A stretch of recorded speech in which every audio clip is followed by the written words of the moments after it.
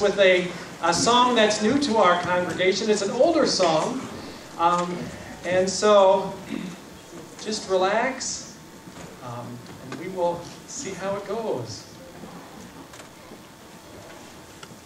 Maybe.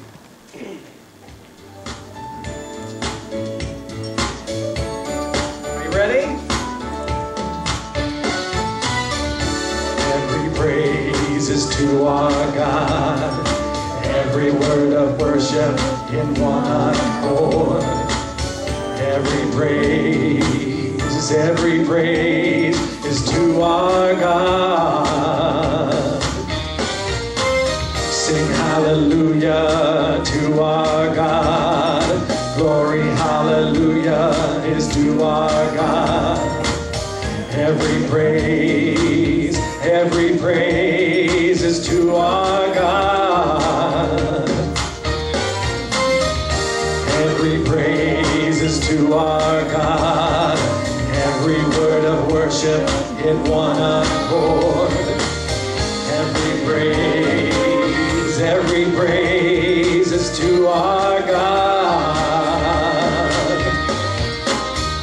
God my Savior, God my healer, God my deliverer. Yes, He is. Yes, He is. Again, God my Savior, God my healer, God my deliverer. Yes, He is. Yes, He is. Every praise is to our God. Every word of worship in one accord.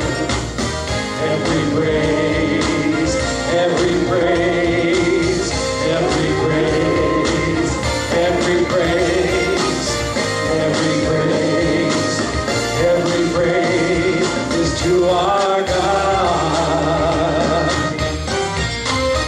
All right, now we're going to do that one more time. I think I started a little bit low, but I'm a little bit nervous because my mother-in-law likes this song, so that's why we're singing it.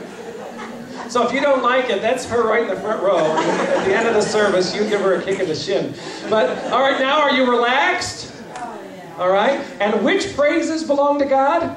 Every praise. All right, so let's get our, relax. Let's, one more time, all right? We'll try. Smile and sing like you mean it. Every praise is to our God. Every word of worship in one accord. Every praise is to our God. Sing hallelujah to our God. Glory, hallelujah is to our God.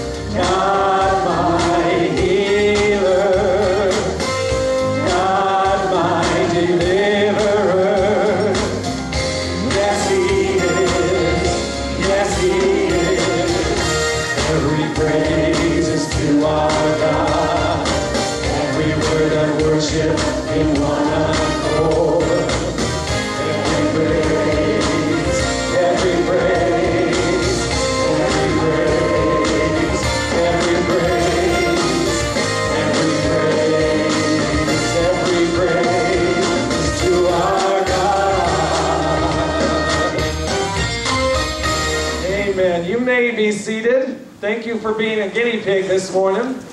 But that is the truth. Every praise is to our God. Well, we are glad that you're here this morning. At this time, we're going to invite Jim Brinkman to come, and he is our worship leader this morning. And he has a prop.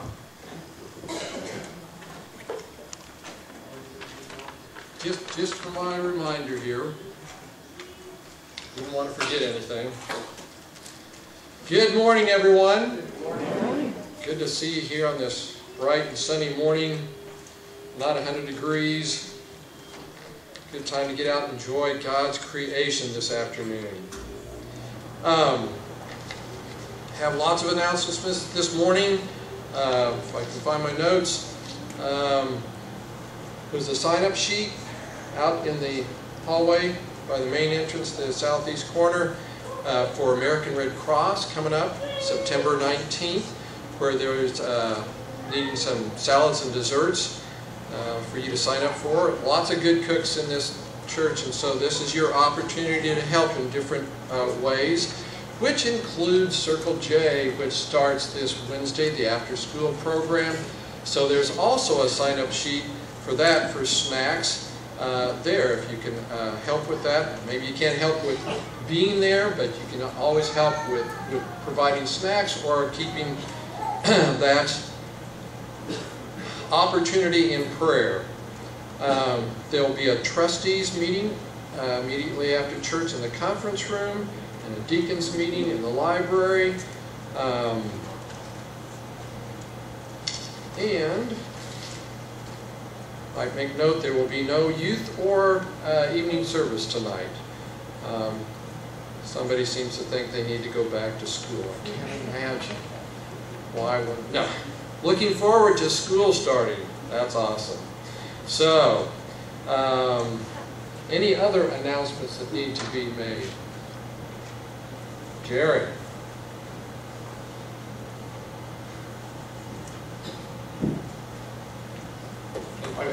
Oh, he's signing up for game time. You're sort of just testing him out. I didn't know it was a trick. Wednesday night, 6 o'clock, we're going to begin choir practice again. If you've been singing with us in the choir previously, we sure hope you'll come back and enjoy the fun. If you haven't been singing with us and would like to, you love singing praise to God, and like to have a good time, we'd like to invite you to come. Just because when you're singing in the shower, the dog howls and puts his paws over his ears, doesn't mean you can't sing with us. We don't require any special talent or anything, just a love of singing to Christ. So we begin at 6 o'clock. We sing for about an hour. We try to tease Greg White, the pastor, all we can, so we have a good time and we sing, and life is good. And we invite you to come if you'd like to. A fun time is had by all, singing praises to God. This time, check my bulletin out here. In the right place. Let's stand and have the right hand of fellowship. Good morning. Senior now.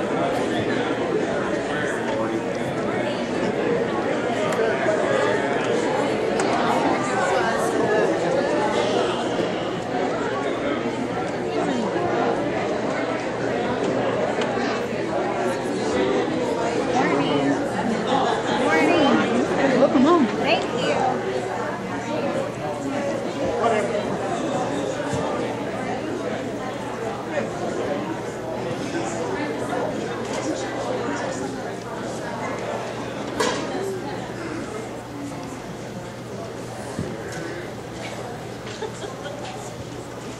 And now at this time, if the ushers would please come forward.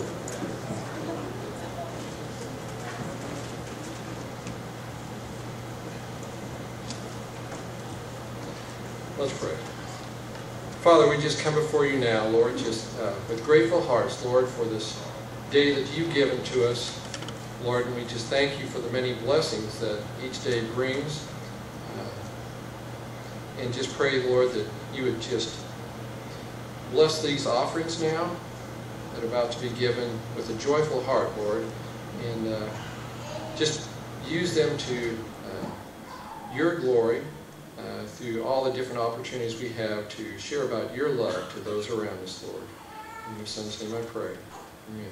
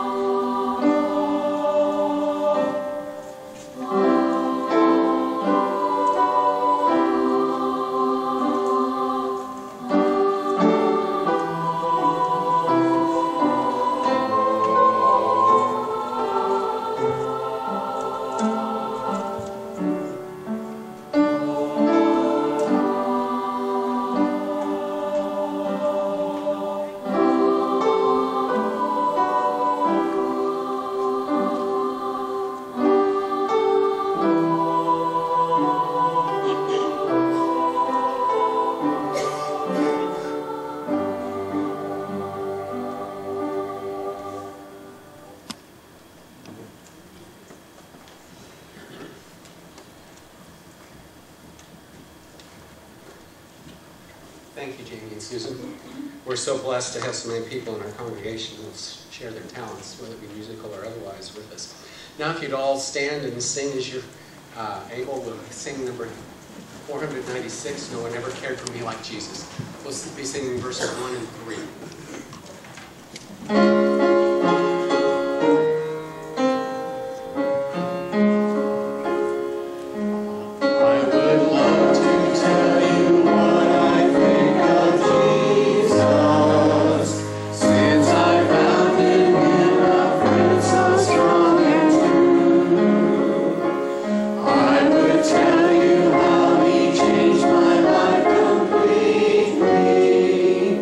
He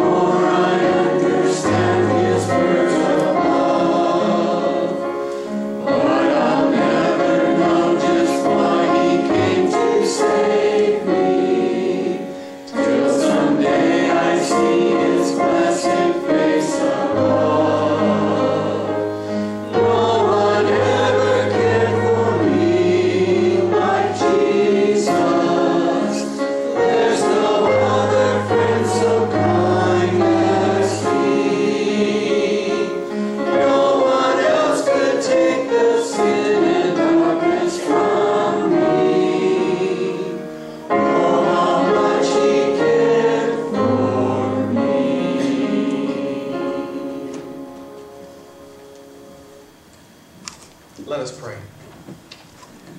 Father God, as we come before you this morning, we come to unite with you, to worship you and celebrate you and praise you and thank you. And we come to encourage one another as brothers and sisters in Jesus Christ. Father, we thank you for each one that is here, each family that is represented. We are mindful that there are many that are away this weekend for a variety of reasons. And Father, we just ask that your hand would be upon them. We lift to you Jeff Lanter, Lord, and ask that you continue to be with him, that you give him safety and protection as he serves our nation. We're thankful that Amanda has returned from her trip to Haiti and pray that she was blessed by it and a blessing through it. We pray for Delmer and Sharon as they are away this weekend traveling. We ask that you would encourage them. Lord, this morning we also take time to lift to you the family of Barbara Clark, who will be assembling next weekend for her memorial service. And we just pray, Lord God, that your hand would be upon them as they travel and give them encouragement and comfort and peace this day. We do lift to you our college students that are heading back to school. Some are already there. Some are leaving shortly.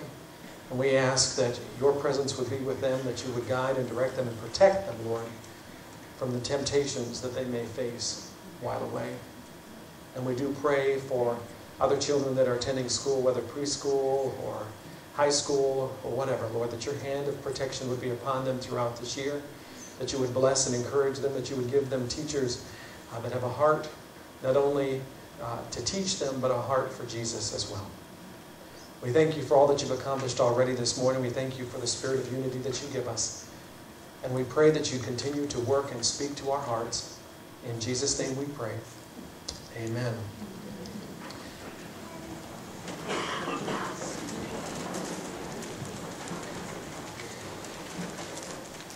Well, as you're getting comfortable, in just a moment we're going to have our scripture reading. But I want to give us a little bit of an introduction of where we've been, or kind of a review of where we've been over the last couple of weeks as we have looked. Oh, thank you. Children may be dismissed for Children's Church. Thank you, Mr. Cutchall. I used to, on my sermon notes, in real big letters on the top, I would put dismiss children for Children's Church. But you know, I just have so much to say today, there wasn't any room. No, just kidding. And we thank Heather so much for her faithfulness in working with them. And if you're interested in being involved with Children's Church, please don't hesitate to let us know. It is a blessing. There they go.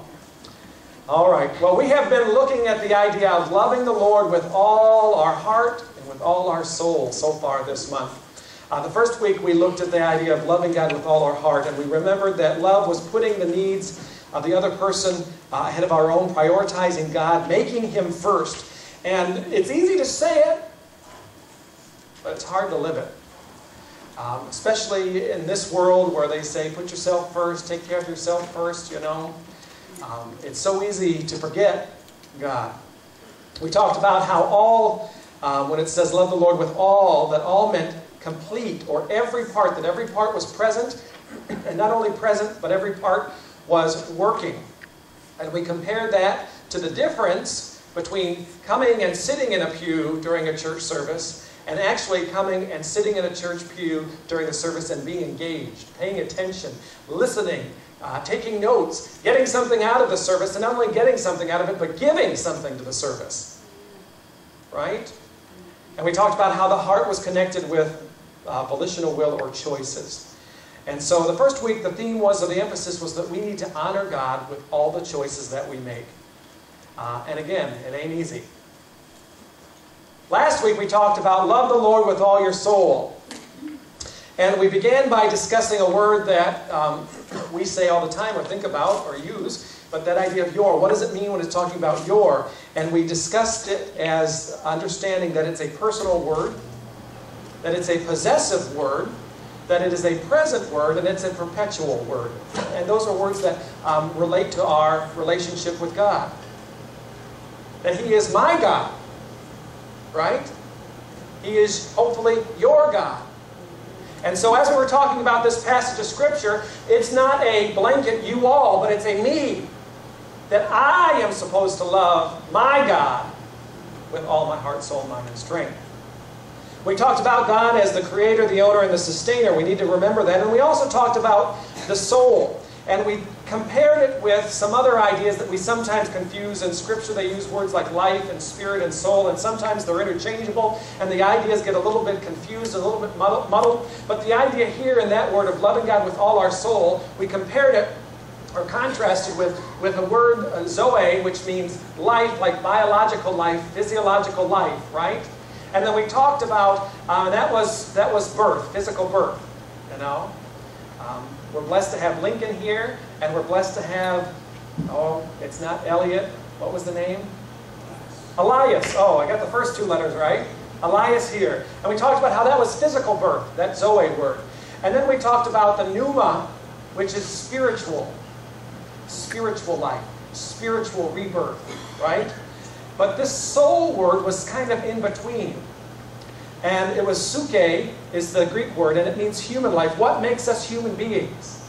The distinct character and personality that we have. And so the challenge last week in loving God with all our soul was to let God use every aspect of our personality. If you're a farmer, like Jeff Yarrow back there, the goal is for him to be the best farmer for Jesus that he can be. Steve McClure was a teacher, and now he is a para. He's supposed to be the best teacher or para that he can be. If you're a mom, be the best mom that you can be. If you're a dad, be the best dad that you can be. If you're a nurse, be the best nurse you can be, right? To use our personalities and use every aspect of our personalities to glorify God. That's loving God with all our soul. And again, it can sometimes be a challenge. This week we're going to explore loving the Lord with all our mind. All right? And before we do that, will you stand with me as we read our scripture verse? And it's just, again, one verse. Mark chapter 12, verse 30. It says, "And you shall love the Lord your God with all your heart, with all your soul, with all your mind, and with all your strength. This is the first commandment."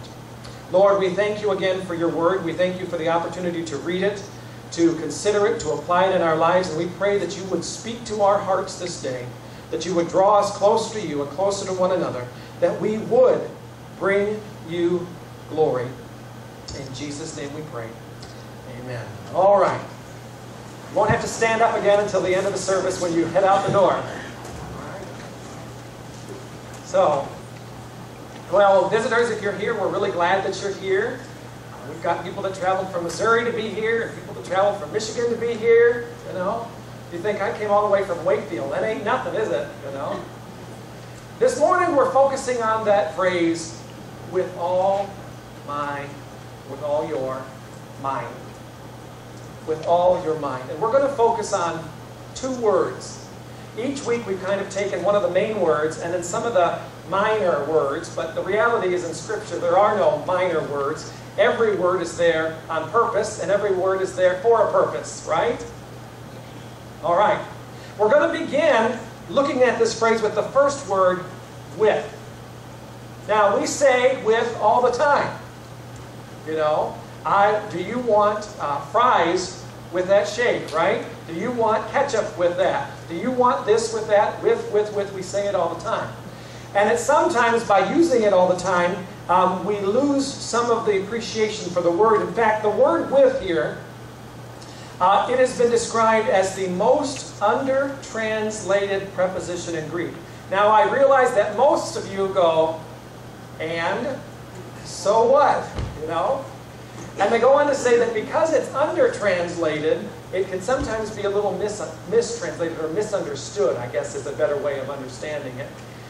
Because, you know, when we have our prepositions, you know, on, in, with, by, you know, sometimes we use them interchangeably. But this word with is a fascinating word because it has two layers to it. Now, I don't know about you, but I like things with two layers. Whether it's a double cheeseburger, you know, when there's two layers of beef and that wonderful cheese in between, you know, or a layer cake. And, you know, you can't really have a two-layer cake. You normally have to have at least 3 layers to make it even worthwhile, right? All right? But there's 2 layers to this. 2 ideas in one word. And so we're going to talk a little bit about that first, because the first part of this word, with, means coming out from. All right? Coming out from. Now, so far in our sermon series, we have focused on heart and soul. Heart and soul. All right? This verse also includes mind and strength. So there's 4 different aspects, 4 different things that over the month we're looking at. So we've looked at heart, we've looked at soul, today we're looking at mind. And so in this command that is given to us by Jesus Christ, this word with suggests that there is something coming out from these things. From our heart, from our soul, from our mind, from our strength. And we remember from week 1 that what is it? What are we supposed to do with all our heart, soul, mind, and strength? We're supposed to, the L word, love. Love. Now, to give us a picture, I want you to imagine it this way. And I asked Natalie to be prepared. So Natalie, this is what I was talking about. Are you ready? Since I don't have any darts, I have an alternative. All right? But this is how we're going to do, because the love needs to be coming out from our hearts. Ready, Natalie? Oh, missed it. John? Oh. Open wide, Patty. Oh. Elgina? Oh, I almost got it. Hey, I'm not as bad a pitcher as I thought. Oh, almost bounced back. All right, so you say, why is he throwing food in the sanctuary? There's signs that specifically say no food in the sanctuary. Well, the idea is there, as we love God with all our heart, we're going out. As we love God with all our soul, we're going out. With all our soul, with all our mind and our strength, those darts of love are flying out. Now, while on the one hand, that is great, that there's love everywhere, that is not the intention of this word. You say, what? Dionne Warwick sings the song, what the world needs now is love, sweet love. No, not just for some, but for everyone. The idea, when he's talking about love the Lord with all your heart, with all your mind, with all your soul, with all your heart, with all your soul, with all your mind, with all your strength, whatever the order is. I'm just a pastor, I should know that. But the idea isn't that it just is scattered everywhere. Because remember, there's 2 layers to this word, right? There's 2 layers to this word. The second layer, or the completion of the word, and the word's meaning, is the extension of the impact upon the object of the action. Ooh, what? The idea that is wrapped up in this word is that what is coming out is going to make an impact on something else. And so the word with ties what's coming out with where it's going, the object. All right? And the word with here is focusing on not only the fact that those darts are flying out, but it focuses on the fact, and the command is that the love is to have an impact on something, or better yet, someone. And who is that? Who is our love supposed to impact according to this verse? You shall love the, you shall love the, you shall love the Lord. All right, so when we talk about this verse, while it's good to share love, yes, love each other, throw marshmallows at each other all day long, this verse ain't talking about that, all right? This verse is talking about consistently, purposely, Danny, you're going to be God. I know you've thought it many times, but just for this example, consistently, purposefully trying to impact in our relationship with God with all our heart, with all our soul, with all our mind, with all our strength. Sorry, did that on purpose. To purposely aim it at God. Not just to throw it out everywhere, which, yes, we're supposed to do that, but this verse, this passage, this idea, specifically relating us to God, us making an impact on God with all our heart, with all our soul, with all our mind, with all our strength. To make a point of it. To not just willy-nilly, but to make a point of it. To make a point of it. And it's fascinating. It's fascinating because this two-layered meaning in one word creates an inseparable bond between our love and the object of our love, who is God. That's the idea in this one tiny little word. In English, it's a 4-letter word. In Greek, it's a 2-letter word. I'd ask Lorraine what the word was, but I don't want to put her on the spot because she's been studying Greek for about 47 years, she feels like. But in that tiny little word. And you know, that is what is so fascinating. Those tiny little words, so often we just jump right past them. We just look right past them. We don't stop and think about them and dwell upon them and meditate on them and take them in. But in that one tiny little word, we see so much meaning.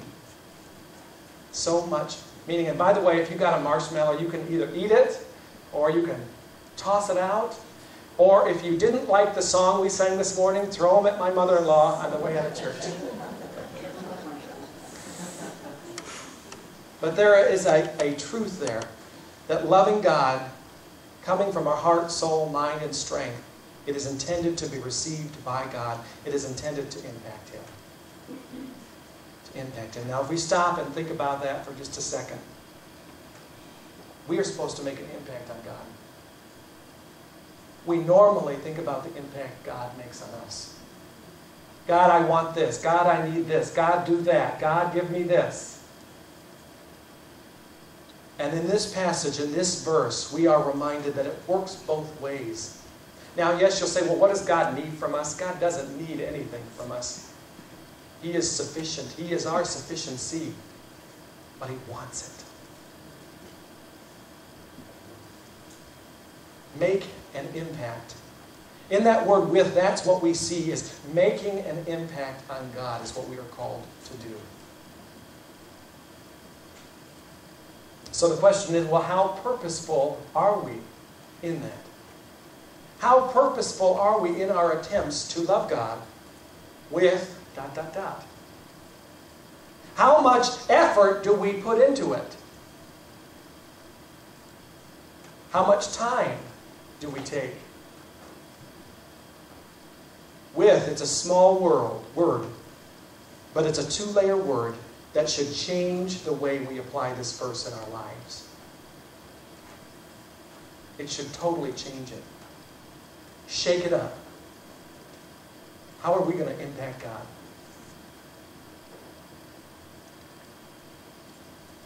The second word that we're going to look at, and you know what, folks? I'm a little scared because unless I get really, really long-winded, we might get done with service early this morning. Now, I said that, and it never happens. But that was the long point. The second point is not as long as the second, or the second point's not as long as the first point, but we'll see. But I got more marshmallows, but I'm not going to throw any more. The second word that we're going to look at today, we're talking about the mind. You know, we've looked at heart and soul and mind. And so far we have explored the idea of choice and using our choices to honor God. We've looked at using our personal uniqueness. And now we look at this where it says, love God with all your mind. Well, what does it mean? Well, as we step back again, we understand the heart. We prioritize God. We honor God with every choice. We understand the soul, that we prioritize God and honor God with every aspect of our personality. Well, in both of those statements, we find the mind. Because we understand. You know, picking songs for this morning, you know, it was a little bit of a challenge because, you know, when we did heart, you know, we had all kinds of songs about the heart, and you did the soul, and there's all kinds of songs about the soul. But finding songs about the mind, it's not something that there's a whole bunch on. Until one day when I was sitting there, and I was thinking, and I thought we can use songs about thinking, because we think with our minds. And so that's why the first song says, I would love to tell you what I think, right? And later on, I think our closing hymn is, think about His love, think about His goodness. Thinking, understanding. When this verse says, love God with all your mind, it's saying prioritize God, honor God through thorough reasoning. Some of you say, well, that leaves so-and-so out. No. The word carries with it an idea of a balanced conclusion. A balanced conclusion. And actually, it's fascinating. I know some of you are going to go, well, I don't really care about that. But it's fascinating. It's even what they call full-orbed thinking. And it's just like full-orbed thinking, whatever is that. But that's the idea of kind of looking at everything from this side to that and drawing your conclusion. Looking at all the facts that we have and coming to a conclusion. That's the idea here in this word that's connected with this word of mind. That we look at what's there and we make our conclusion. We have a balanced conclusion. You know, because it's really easy. We as human beings, we love to only look at the facts that support our arguments. You know, especially if we're having an argument, you know. You know, there can be 37 things against what I'm saying, but I'll mention the 3 that are in favor of my argument. You know, and of course I want you to pay attention to the 3. I don't want you to pay attention to the 37 things against me. So, but that's not balanced. You know, if we were going to go up here and we were going to have a big debate about which which soda pop is better, Pepsi or Coca-Cola, how many of you think Pepsi is better? Okay. How many of you think Coca-Cola is better? You are all heathens. I know for a fact that Pepsi is the choice of God because when we went to the Noah's Ark exhibit, they had Pepsi machines everywhere. So, but we could sit up here, you know, da-da-da-da-da, all the arguments, da-da-da, you know, and a reasonable person would say, okay, well, looking at this, we're going to draw conclusions based on the evidence. Right? And I'm just kidding. If you like Coca-Cola, you're not heathen. You're just a little questionable, that's all. We see this, though, in 1 John 5:20. It says, and we know that the Son of God has come and has given us an understanding that we may know Him who is true. And we are in Him who is true, in His Son Jesus Christ. This is the true God and eternal life. Understanding. Balanced conclusion. Reason. In its simplest idea, when it says to love the Lord our God with all our minds, it means to prioritize Him by practicing thinking. Shocker there, I know. Now, it may sound silly, and it may be very simplistic. Because, you know, today, anything that has to do, or anyone that's had any kind of schooling, or whether elementary school or secondary school or college, you know, thinking, we learn, is not really easy, is it? I like to think of it as you take a piece of the puzzle and you look at that one piece of the puzzle and you look at it from this angle and you look at it from that angle and you look and see how it fits, you know. You got synthesis and analysis and all that kind of stuff. Critical thinking. And the bad news is critical thinking and reasoning are skills that sadly many schools don't teach anymore. Instead, it's memorization, it's regurgitation of the facts, so you can pass a test. You know, and without getting too political, this is, I know a lot of people don't like Common Core in the schools, and if you like it or don't like it, that's okay. But this is one thing about Common Core that I do like, because they do emphasize more of a higher level thinking, a critical thinking. Not just what is the answer, but why is that the answer? And you know what? That's not a bad thing. That's a good thing. You know? Because that's what God does. That's what God wants. He wants us to think. God wants us to reason. In Isaiah chapter 1, verse 18, what does He say? He says, come now and let us reason together. You know, every time I read that passage of Scripture, it goes on to say, says the Lord, though your sins are like scarlet, they shall be white as snow. Though they are as red as like crimson, they shall be as wool. But every time I mention this verse in Scripture, I always remind us that it is not God's desire that we be robots. God wants us to be thinking. He doesn't want us just to regurgitate. He doesn't want us just to stand up and read the Lord's Prayer or say the Lord's Prayer. He wants it more than just regurgitation, more than just memorization, because memorization doesn't impact us. It's when we apply it. Well, how do you apply it? You got to think about it.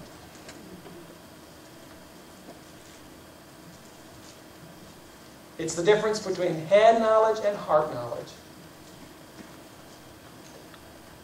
And that's really this mind. You know, we think about it up here, but it's more than just here. It's both. It's internalizing it. I think sometimes when it comes to thinking in our Christian faith, we let our doubts get in the way. We think that, well, if I look too critically at the Bible, if I look too close at the Bible, if I examine the Bible too closely, and if I approach it with reason, then somehow I'm going to be left disappointed, or somehow I'm going to damage my faith, or somehow I'm going to find out, oh, the Bible isn't true. That's what we think, I think, sometimes. We doubt it. But really, nothing could be further from the truth. Over and over, the Bible has been proven true. You know, they used to say, well, there really wasn't a Jesus. There really wasn't a Jesus. He was just a made-up character. And then they thought, oh, no, well, yeah, there was proof that there was a Jesus. Oh, well, you know, and I love that. Oh, no. Oh, wait, there really was? Oh, there really was? The other day, and I shouldn't mention because I don't remember which particular it was, but there was a Bible king that they said, oh, no, he didn't really exist, until they found a pillar when they were doing archaeological investigation that had the guy's name on it. And it's just like, oh. And you know, I feel like sometimes they grasp at straws and they say, well, this couldn't happen. Oh, it did happen. Well, no, this couldn't happen. Oh, that did. Oh, well, this person isn't real. Oh, they were. Oh, well, that couldn't. Oh, you know, because finally they back themselves in the corner and say, well, if everything else in the Bible is true, then that must mean that what Jesus did for us was true too. But we as Christians, we go, well, I don't want to look too closely because I might find it to be not true. And God says, dig in, folks. Investigate. It's been proven time and time again. And you know, it always amazes me. Very often, the ones that are so passionately opposed to the Bible, when they finally say, yes, I'm going to prove it's wrong for once and for all, what happens? We think of Lee Strobel, who was an investigative journalist. And he spent 2 years researching and studying and investigating and doing it by himself. After those 2 years, what was the result? He accepted Jesus Christ as his Lord and Savior. We hear the story of Peter Hitchens, who was a staunch atheist, and his brother Christopher Hitchens was one of what they called the 4 horsemen of New Atheism. And he was raised in it. And Peter Hitchens was so against the Bible that whatever the Bible said don't do, he did it. Whatever he was told not to do, he ran toward it. Until he did some investigating. And the Holy Spirit convicted him, and he accepted Christ. Now, sadly, it's not the case for everyone. Because as I mentioned, there are some people, some very well-educated people, who will refuse to accept the truth. They refuse it, and in so doing, they reject the truth, and they reject even reason. An example, and I hate to use this person's name, because I never want to openly criticize somebody, but somebody who's very well known, especially in our schools, is Dr. Bill Nye. Bill Nye, the science guy, you know? Just the other day, we were watching something on television, and there he popped up and was explaining, you know, how this happened and how that happened. He's very educated, you know, but he doesn't accept the truth of Scripture. He's not a Christian, and he's very open about that. He doesn't accept the biblical account of creation. He doesn't accept the biblical account of Noah and the flood. And he's debated Ken Ham from Answers in Genesis twice about this. And I mention him for this purpose. Because he doesn't accept the biblical account of creation, the answer is then, well, then how were we created? How are people? How did we end up being here? And this is what, you know, the educated people very often try to do. Well, if the Bible isn't true, then we got to find something that is true. And when it doesn't work, it gets more and more fanciful. So his conclusion now, what he is advancing, and has for a couple years, is that humanity started as a result of aliens from Mars coming to Earth. And I sit there going, okay. You look at me and say, it's ridiculous that I would believe in a creator, but I'm just supposed to say, okay, aliens from Mars came to Earth and populated Earth. And I say, prove it. Prove it. And they can't. It goes back to the F word, faith. Rather than believe the Bible, he believes that aliens from Mars, and they look at Mars, and how many times have they done investigations to find proof of life on Mars and proof of life on Mars? And again, it's not that I want to criticize him, but when we say having a balanced conclusion, looking at the facts, sometimes we look at the facts and we don't like the conclusion. And that's where he was and is. Because again, if the Bible is true, then that means the Bible is true. And that means I need Jesus Christ.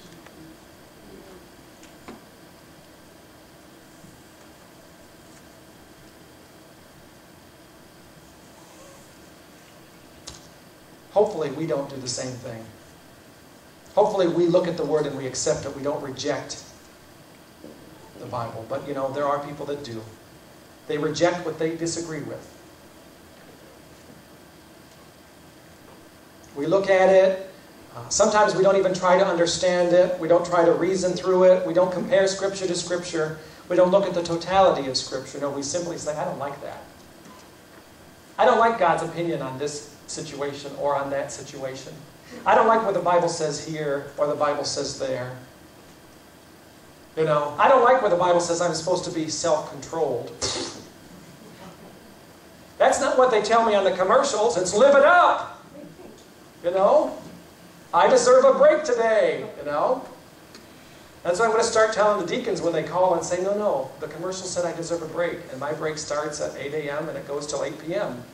And then I'm off the clock. So I'm just going to keep my feet up. But that's what we tell ourselves. The Bible says, God says, no, we're to be self-controlled. We say, well, I'm supposed to honor my parents. God, my parents are stupid. My parents are the stupidest, most idiotic parents there's ever been. He doesn't say, honor the parents that you agree with, does he? Now, does that always mean you have to do everything your parents say, especially young people? You should do what they say unless it conflicts with Scripture. Like if your parents say, well, go to Kears and rob it, stop by the parsonage first. But if your parents say, no, you can't go to that activity, or you can't go to this activity, no, what goes on there we don't agree with, we should honor them. And of course, the bad part about this, especially with my mother and father-in-law here, is that there's no expiration date on that command, is there? He doesn't say, honor your mother and father until you get married, and you have children of your own, and they're in college. No. We are supposed to continue to honor them. Of course, it's a commandment with promise, that we may have a long life.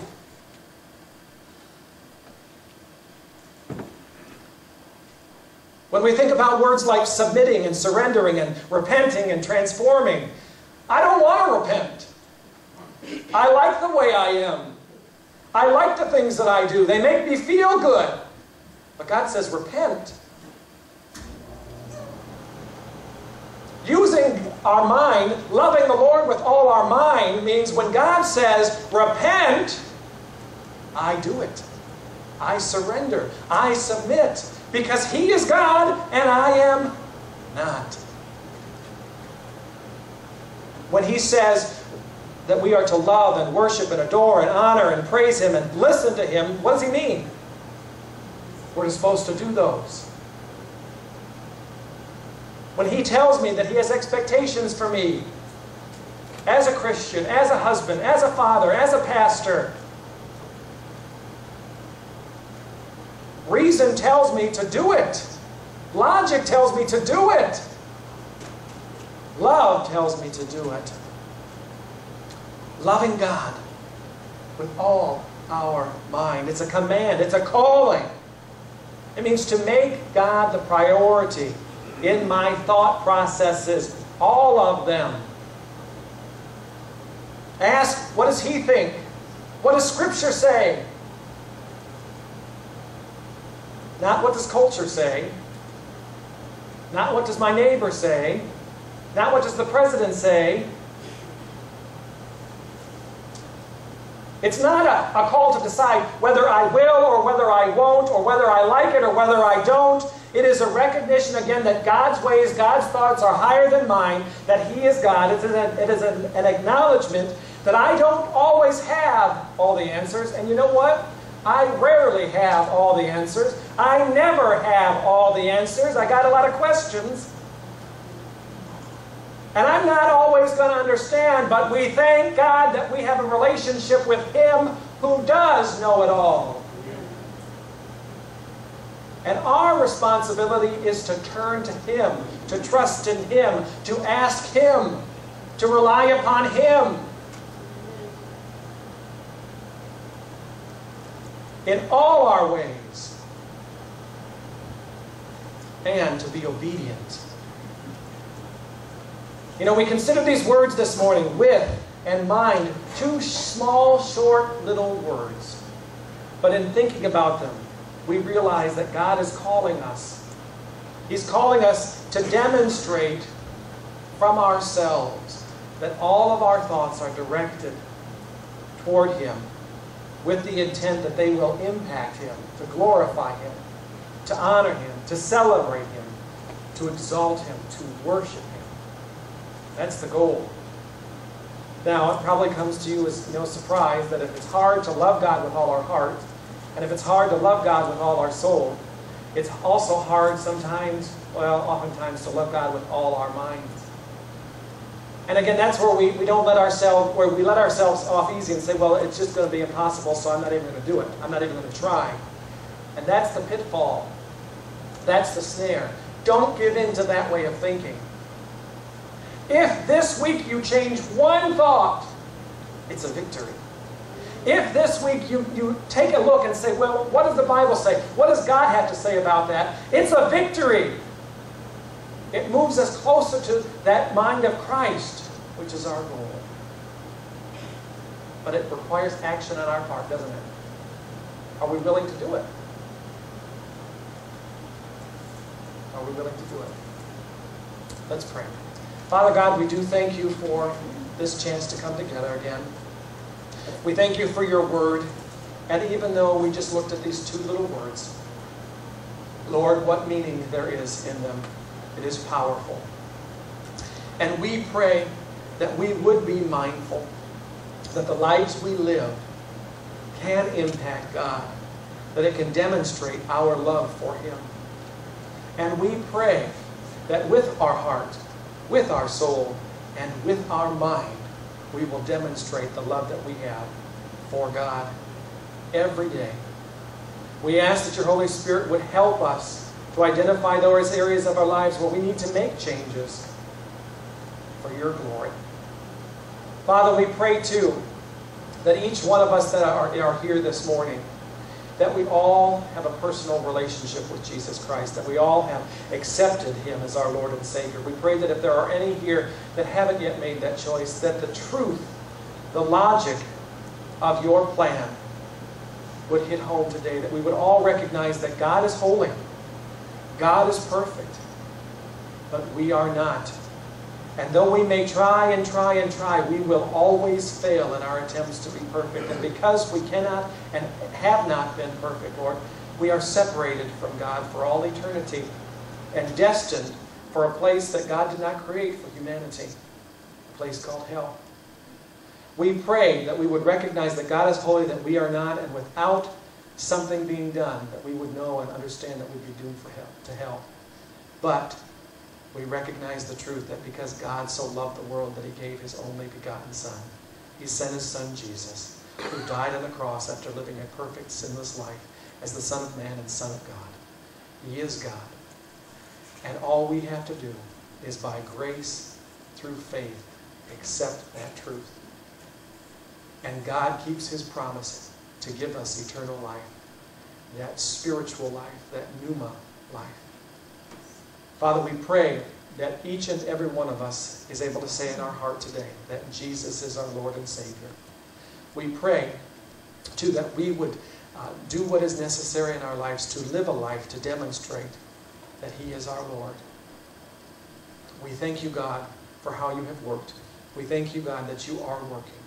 And pray that we would always keep you a priority in our lives. In Jesus' name we pray.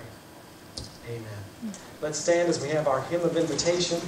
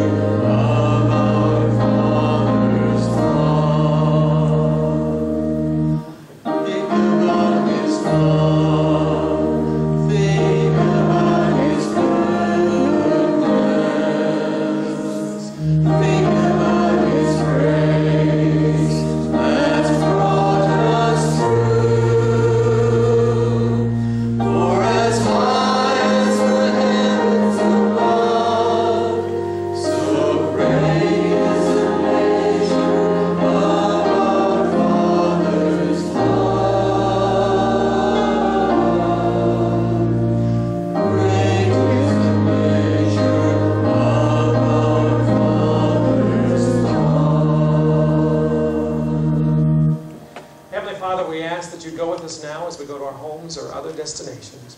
Again, we thank you for the blessing of this day. In Jesus' name we pray. Amen.